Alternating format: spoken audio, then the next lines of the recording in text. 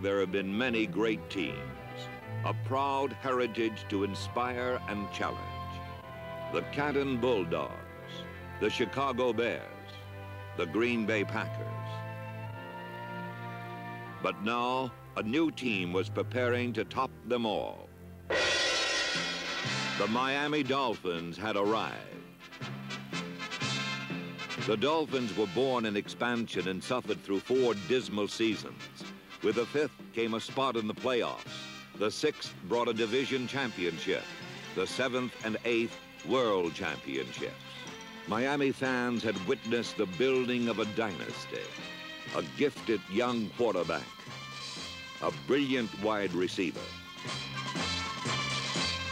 a coach who would not settle for less than a man could give, a powerful fullback, a game-breaking setback, pro football's finest offensive line, and a no-name defense that personified team. As important as any player were the assistant coaches: Monty Clark, Tom Keene, Mike Scarry, Bob Snelker, Carl Tassif, and Vince Costello. Like the closely knit strands of an unbroken thread, each man blended his skill to the whole. Together they had dominated pro football for 2 straight seasons. But now the task got tougher. No team in history had ever won 3 successive world championships. Don Shula called it football's triple crown, and even some early storm warnings could not shake his faith. 5 regulars signed future contracts with the World Football League, and a strike disrupted summer camp. But this team smiled through adversity, determined to keep internal dissension from sowing the seeds of its own defeat. The Miami Dolphins, Don Shula, and owner Joe Robbie united with a common goal. 1974 would be their year to challenge pro football immortality and dream the impossible dream.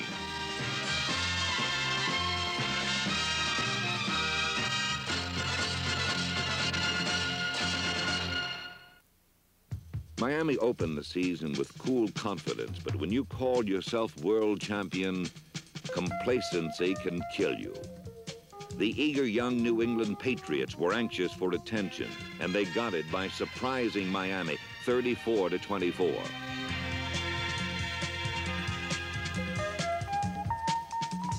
A team can claim to be number 1 after beating the best. All over the league, contenders geared up to take on the top dog as a team which had lost only twice in 2 seasons, fell 3 times in '74.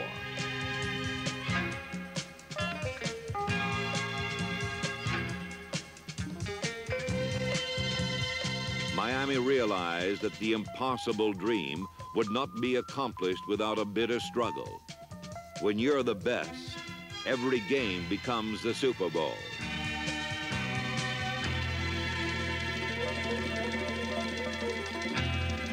In the dying sun of defeat, Miami learned valuable lessons.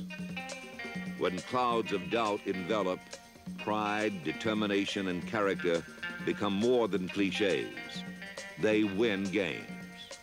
In Orchard Park, New York, the Buffalo Bills opened an early lead on O.J. Simpson's twisting runs and a little luck.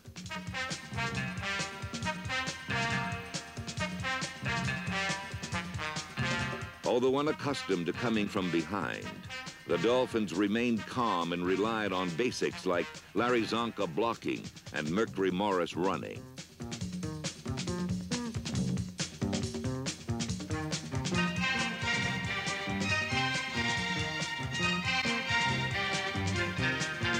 Miami came back to beat Buffalo, but the next week they fell 14 points behind in San Diego as an unknown rookie named Don Woods surprised everyone.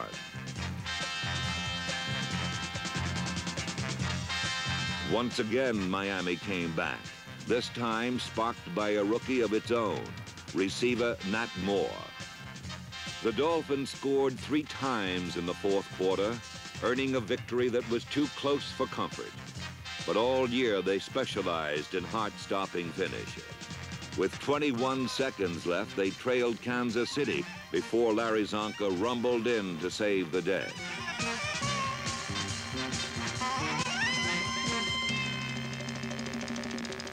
While victory did not always come as easily as it had in the past, the brutal Zonka running style had not altered.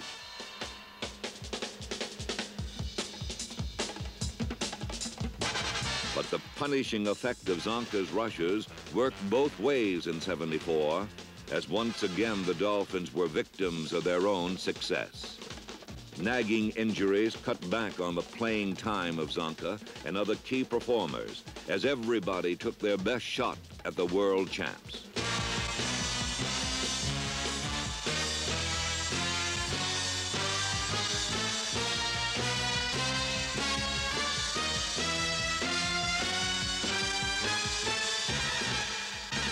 With injuries unsettling the starting lineup, a bow-legged rookie from Arizona State stepped in to fill the breach. At first glance, Benny Malone did not appear to be a classic pro runner.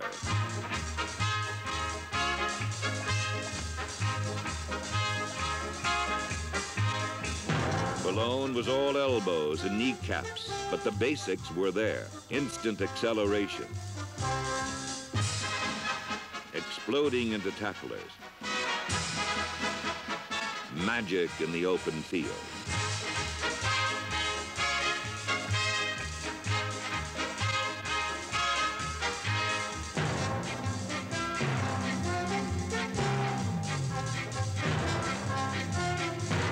In fact, funny running Benny Malone did more than fill the breach.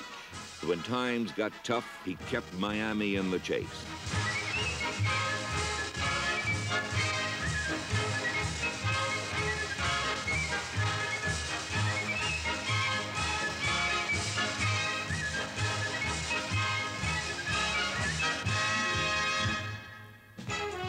While Malone made a welcome rookie contribution, more help was coming from a seasoned veteran of the bomb squads. A kamikaze named Don Nottingham, number 36, was ready when Zonka couldn't play, and he delivered an excellent imitation of the original.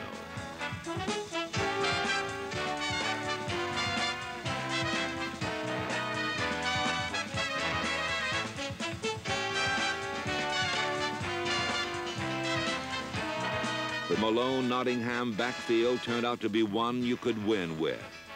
Against Baltimore, the duo combined for 206 yards and both touchdowns in an important 17-7 Miami victory.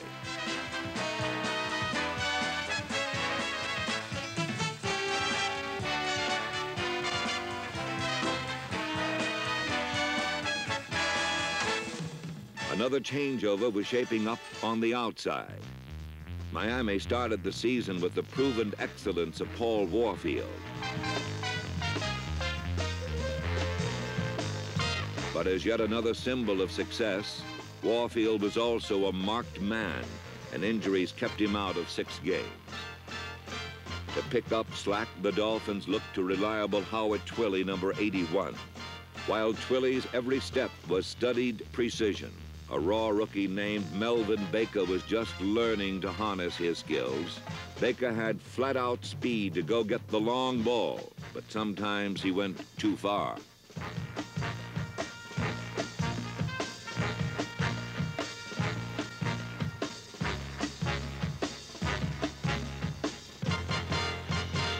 But Baker didn't slip away entirely. At season's end, he teamed with ageless Earl Morrall against the Patriots in a Miami get-even victory.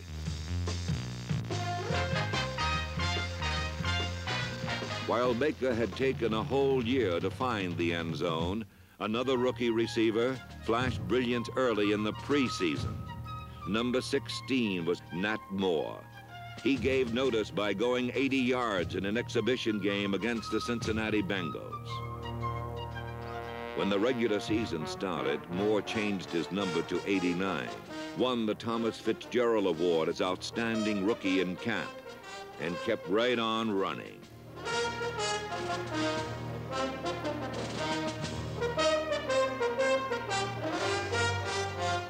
Speed-burning first-year receivers are not all that rare in the NFL, but the place they test your manhood is over the middle.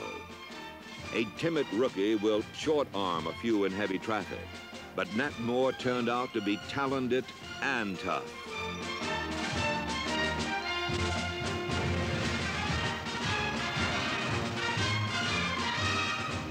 Moore, Nottingham, Malone, all three contributed. And when it came time to improvise and adjust, reserve strength kept the impossible dream alive.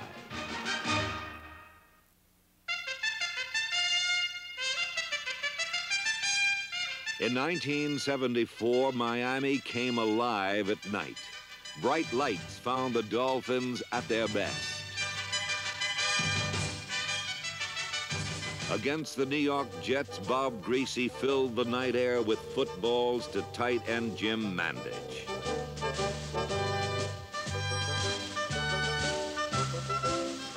Miami took an early lead, but then the Jets came back behind another night person, Joe Namath.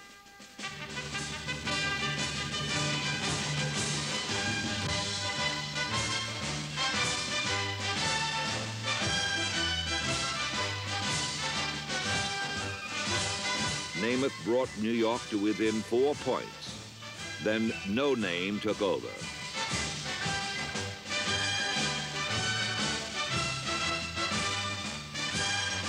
All during an anxious fourth quarter, Namath kept taking shots at the end zone, and No Name kept breaking them up.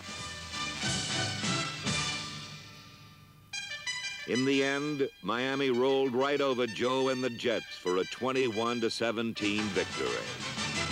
While 1974 had its share of struggle, the night air seemed to bring out smiles and Miami invincibility. In a twilight game against Atlanta, the Dolphins took their cue to blitz in and bury the Falcons.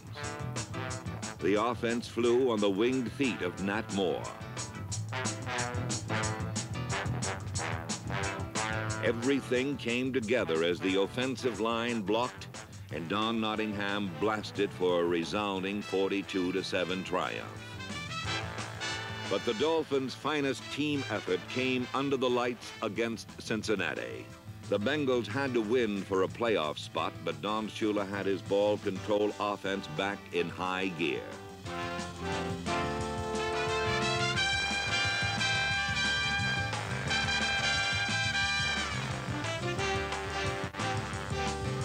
Zonka shredded the Cincinnati defense, and when the running game turned lame, Greasy to Mandich went back on the air. The offense scored 24 points. The defense allowed just 3, as Curtis Johnson scooped up 1 of 4 Bengal fumbles.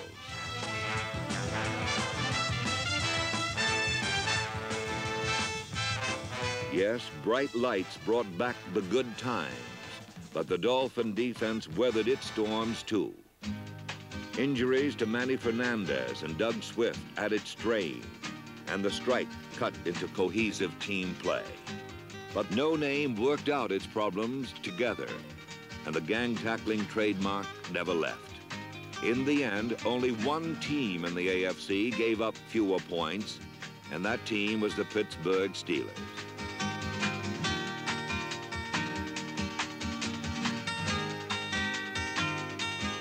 Leading all the hitting was number 40, Dick Anderson, a mean man in the open field. Again, Anderson's running mate was Jake Scott, number 13. Scott is always around the ball to clean up loose ends.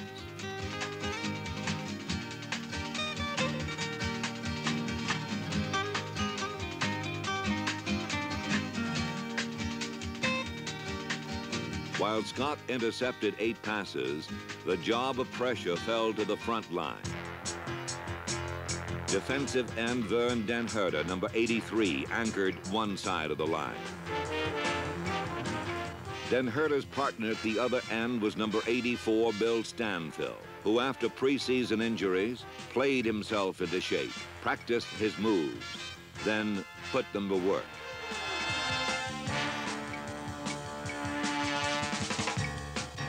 Stanfill keyed the pass rush all season and led the team with 10 sacks. Linebackers were juggled, but Mike Colon stayed put on the right side and dealt out solid licks. Taking over Swift's spot on the left was Bob Matheson, number 53, from the defense of the same name.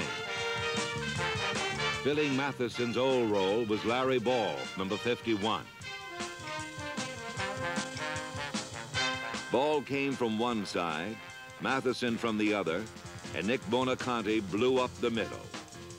As always, number 85 was No Name's Rock of Gibraltar and main man on the goal line stand.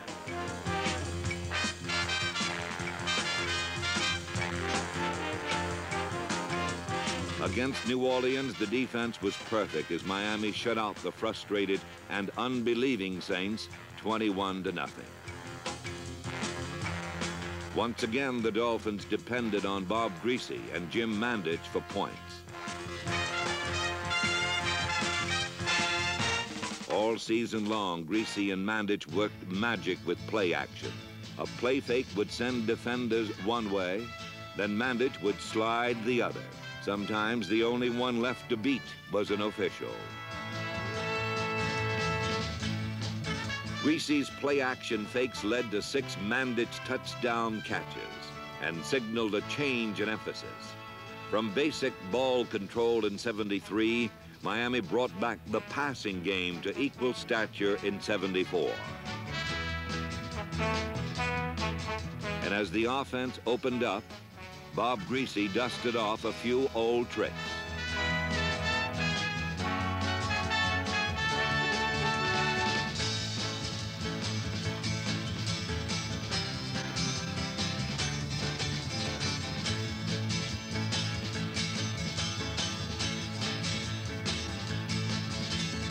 Number 12 had not scrambled much in recent years, but now in tight spots, he used his mobility to excellent advantage.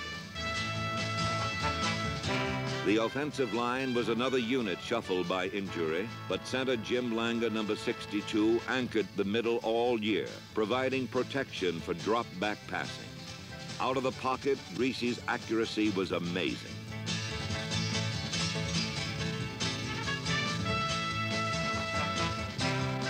Behind his line, Greasy completed over 60% of his passes and balanced the Miami offensive books.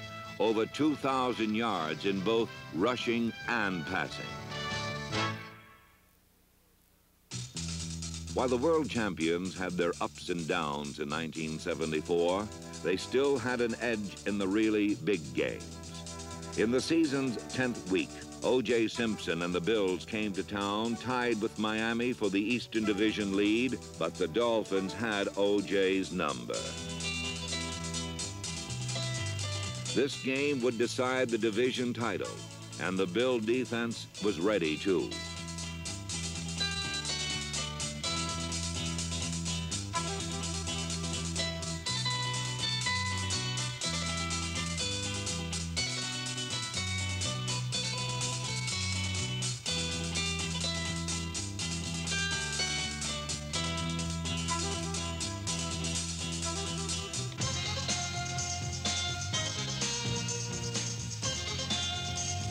With help, Bob Greasy stood up to the heavy pressure, and Miami jumped to an early lead.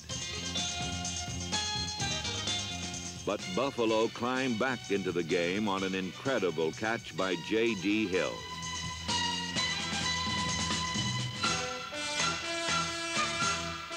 The Bills' comeback tied the game at 28. Then, with 2 minutes left and 80 yards to go, Miami did what legendary teams are supposed to do.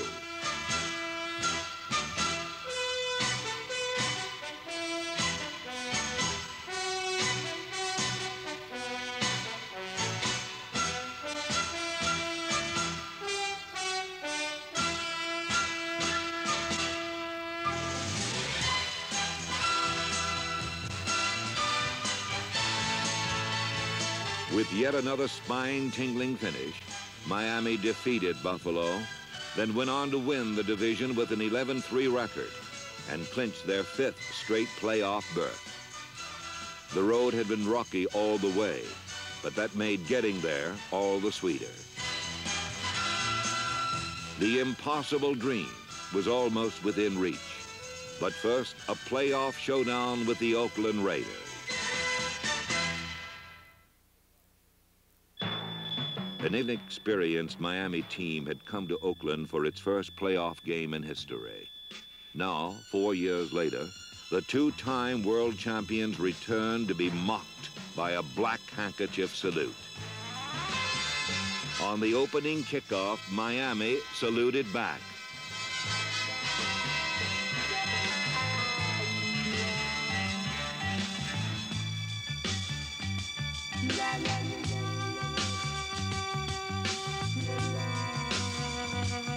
Nat Moore's brilliant 89-yard return set the stage for one of the greatest gains in NFL history.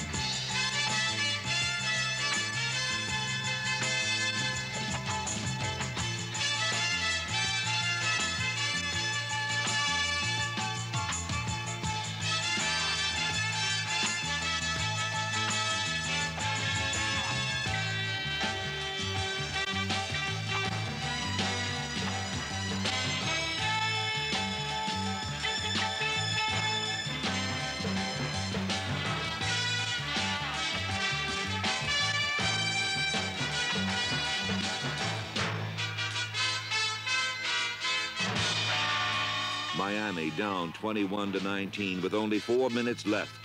The determined Dolphins came back one more time.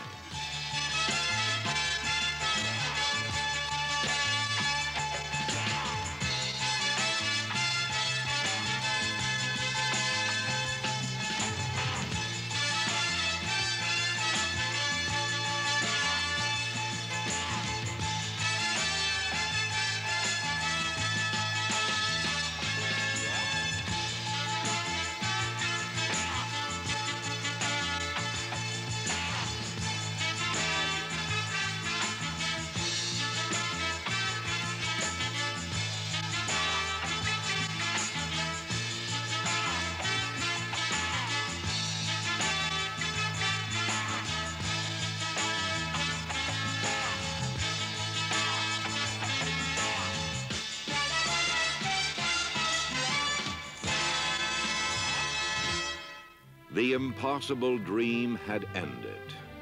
A classic struggle had run out of time with Oakland on top, 28-26. But there was no disgrace in defeat. Miami accepted their loss as they had welcomed their victories with dignity and heads held high. Don Shula looks toward the future, for the Dolphin dynasty did not die in Oakland. New goals await to be set and accomplished, and dreams for the future are the grandest of all.